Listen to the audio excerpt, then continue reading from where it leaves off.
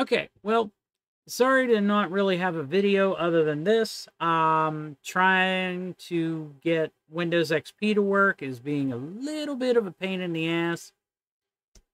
So basically, I have to come up with something else. I'm trying to get Windows 7 to install in another VM, and unfortunately, it's not cooperating too well either. So, sorry for not having anything ready this week. It's been taking me a little bit. Um,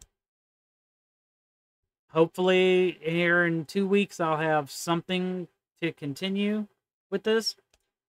So, as I always like to say, have a good day, guys. Take care. Talk to you later.